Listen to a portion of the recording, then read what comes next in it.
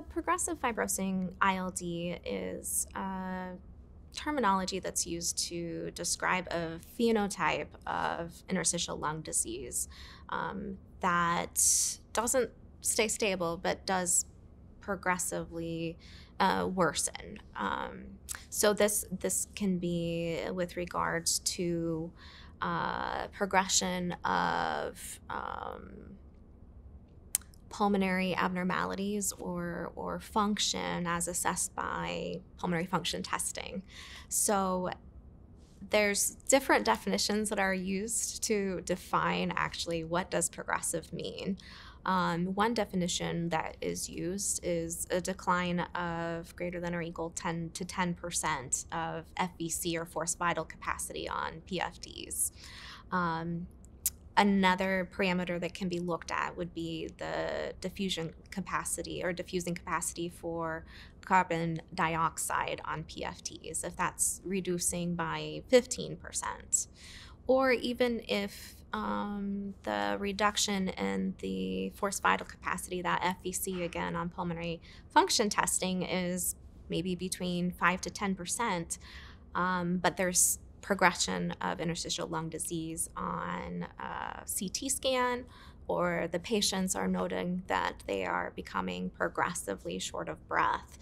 These are all different definitions, I guess, of progressive fibrosing lung disease. And these changes, again, between 12 and 24 months that we're looking at these changes as occurring, and may use this definition for the progressive fibrosing lung disease. Again, it's really this broad overview term that's used to describe progressive fibrosing lung disease, as the name would suggest.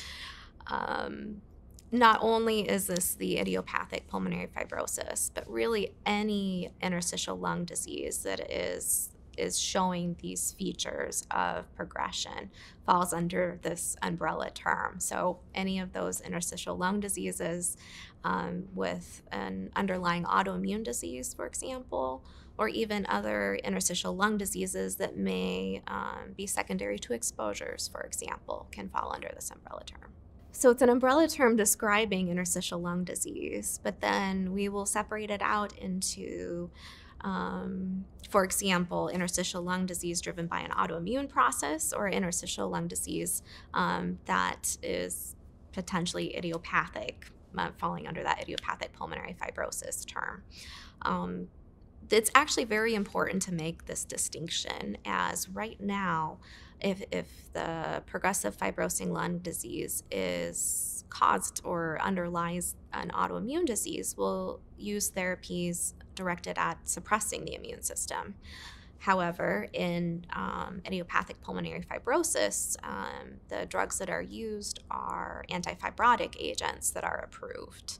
Now, of course, there's there's a couple trials actually undergoing to see if the antifibrotic therapies may be actually important to use in the context of autoimmune disease, because it does show this progressive fibrosis, and perhaps either using antifibrotic agents with the agents that suppress the immune system may have significant impacts on overall course of disease. Again, these studies are still underway in their phase 3, so it's possible that a combination of the therapies, for example, in autoimmune diseases with ILD,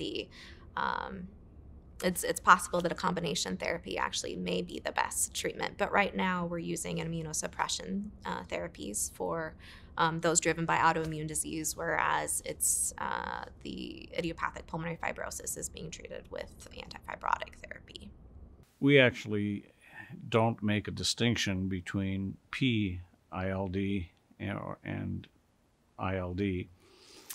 It's is splitting hairs, and the bottom line is that it really doesn't matter from the health plan perspective.